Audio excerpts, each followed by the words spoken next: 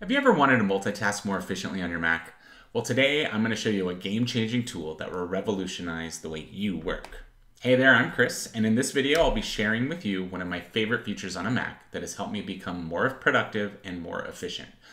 If you thought split screen was just for watching videos or browsing multiple tabs in your web browser, think again.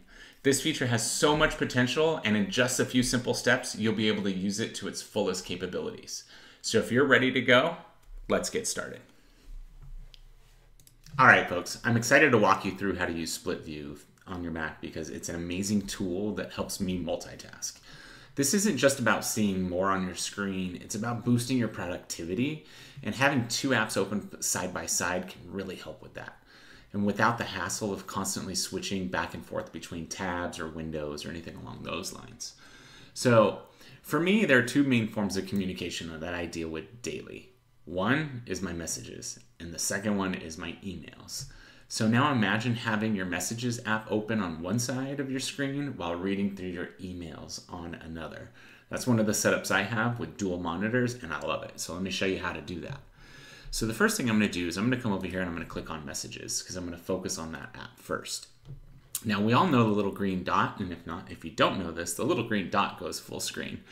But if you can see, if I just hover over it, what it shows me is I can enter full screen, or I can actually tile the window to the left or tile the window to the right. I'm going to go ahead and choose left. I like having my messages on the left screen, but then look what happens to the rest of the windows that I had layered and opened up. It shows me all of them.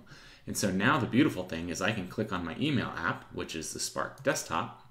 And when I click on that, it beautifully just puts both apps split screen for me to be able to use both at the same time. So that's very, very convenient for me because I will have this setup on one monitor while I will have a different setup that I'm actively working on another monitor. So it allows me to multitask and keep eyes on my communication throughout the day while also being able to continuously work. Now there are a few cool things that you could do with it when you are in full screen like this. First and foremost, your menu bar. Your menu bar is at the top of your screen. And so you can see if I move my mouse up to the top of my monitor there, all of a sudden I can see my complete menu bar. Messages is currently my active application out of the two that we're seeing. And so that's why in the top left-hand corner next to the Apple logo, I have all the options for messages. However, if I were to click on Spark, now you can see Spark Desktop now has taken over. Now your dock is another great thing that you could access. Now for me, my dock is over on the left-hand side of my screen. If you're not sure how to customize your dock, I do recommend you take a look at this video here. But we come over to the left side of my screen and there's my dock, and my dock still will pop open even when using split view and having multiple things on my screen. But more importantly, one of the things that I like to do is I like to adjust the size of these two windows. I don't need my messages to be so big and so open. And so what I can do is I can actually grab this little black bar here in the middle and I can drag it left. I can even come to my messages window and grab this and drag this if I wanted to. And then when I move that left, they're just icons for all the different messages in groups and chats that I have actively going. So this gives me more real estate for my email and be able to filter through my emails a little bit better because my messages don't need quite as much space to do that same amount of work. Now sometimes you might already have an app in full screen. So I'm going to jump over to Pages here because I do believe I have that in full screen. And you want to add something to it. Maybe you're copying and pasting from a website, or maybe you're watching a video, a how-to video, and you're taking notes. And so if you wanted to add a split view to this screen that you're already in full view in, it's pretty easy to do.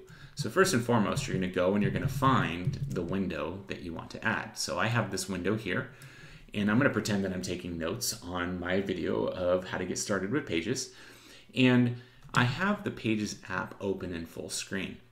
If I click the top of the toolbar of Chrome here, and I drag it to the top of my screen, you can see now I could actually drag that window to a different desktop or a different space.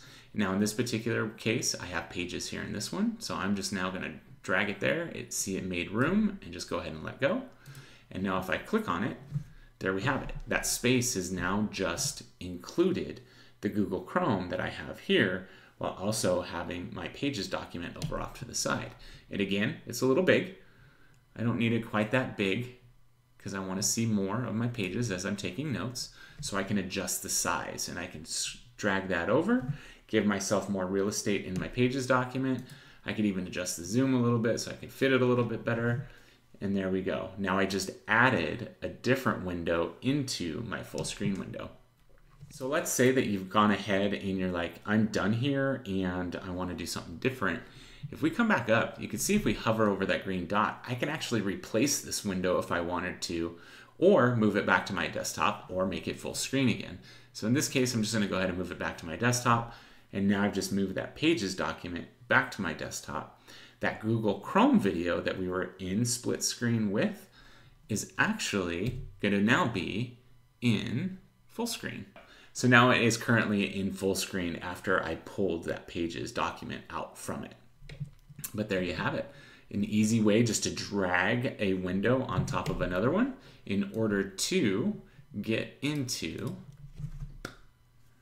a split screen view with two different items.